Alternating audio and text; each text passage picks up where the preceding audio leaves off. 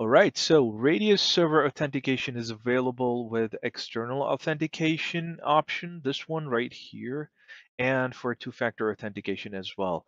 And these are two different options right there. External authentication means, okay, first I'll tell you what two-factor authentication means.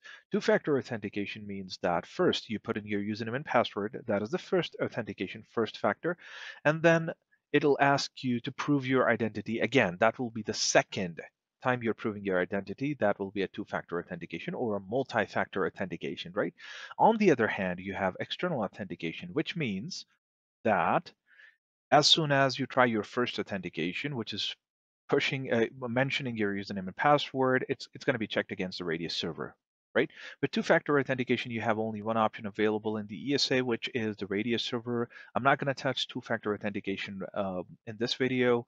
I'm going to touch external authentication, and two-factor authentication works differently than external authentication, obviously.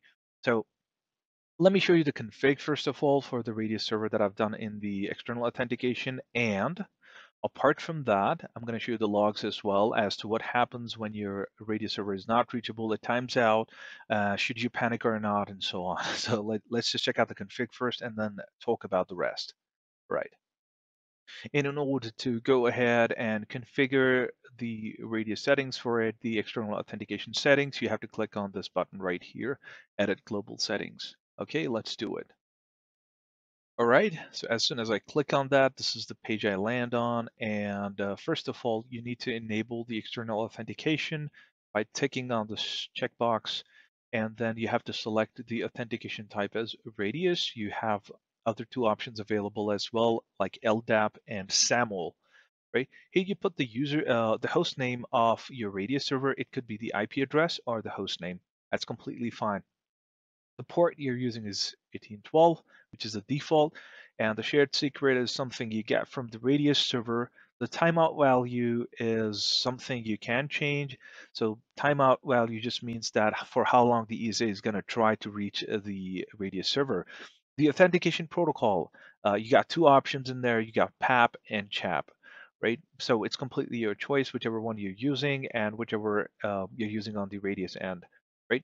So cache timeout, as it says, you got group mapping as well, in which you're basically matching the roles to the attributes. Let me just show you what I mean by that. In the roles, you have all these roles available locally.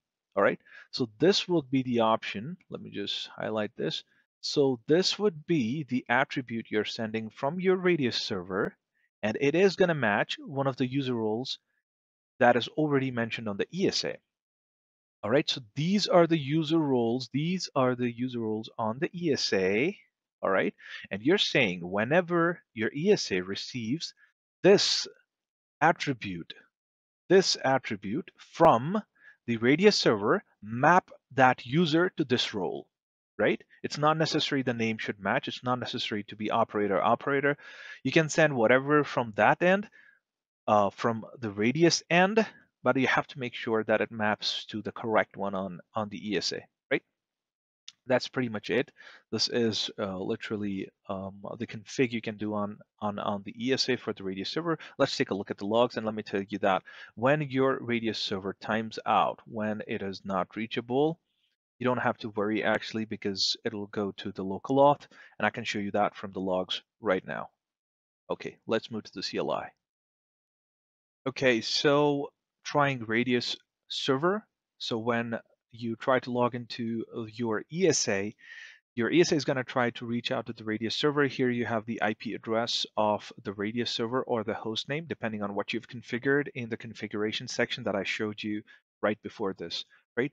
You have the Radius server and then again the IP address of the Radius server or the host name accordingly. Radius server so-and-so, communication error, no valid response from the server, and then you have timeout. So it basically timed out. What happens when your Radius server authentication times out? Well, it gives you the reason right here. What happens really right here? Radius server is timed out. No problem, we got that. Trying local authentication, so that's not a problem. So in my case, what happened was I have this user test operator who I was trying to log in, and I had enabled Radius server authentication for this particular user or the user role to be more specific. And it timed out, but again, it turned out that it's going to the local authentication. So you should not be worried when something like that happens. But again, this is for external authentication, right?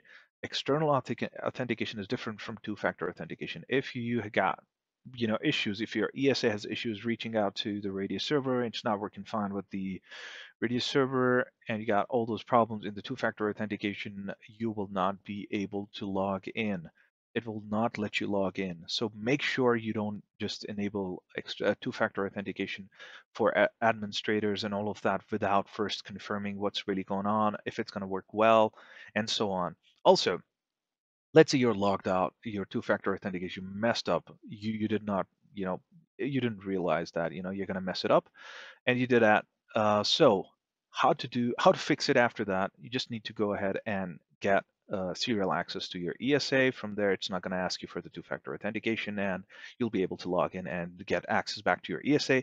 From there, you can delete the Radius or disable the Radius two-factor authentication for your ESA, and you're done.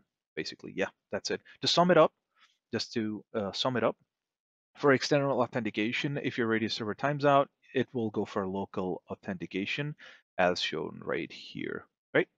Well, thank you so much. For those of you who are new to the channel, kindly subscribe. That helps a lot. And yeah, I'll put whatever links I get in the description below. If you have any questions or you want videos on LDAP or I don't know, other things, just let me know in the comment section. I'll be very happy to help. You guys have a great day ahead. Goodbye.